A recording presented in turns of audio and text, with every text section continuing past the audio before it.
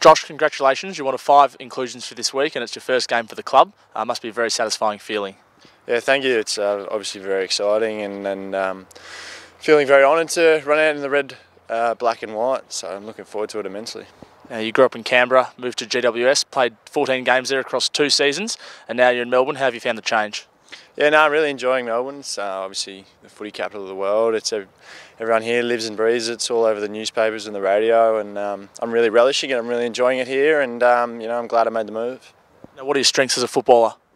Well, obviously playing down key back, beating my opponent is what I try and do, and whenever I can, I like to try and get off him and take intercept marks and help my other defenders down there and that kind of thing as well. So.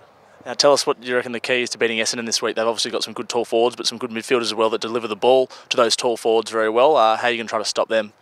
Yeah, look, they've obviously got a very skilled coach and a very good team list there, and I think some of their strengths is their short ball movement, uncontested ball movement, and if we make it a contested game and really dig in and try and stop their short marks around the midfield and that kind of thing will be really beneficial and for us and helping us make the steps to getting the win. So. What are you looking forward to most about running out with your Saints teammates for the first time in an AFL game? I just can't wait to be back in the big stadium and with the camaraderie of the boys and the ones. There's no feeling like it. It's an absolute adrenaline rush, and I can't wait to try and earn the respect of the boys out there on the weekend. And really looking forward to the opportunity. Good. Well, I hope you get a win, and good luck to yourself as well. Thanks very much. Cheers.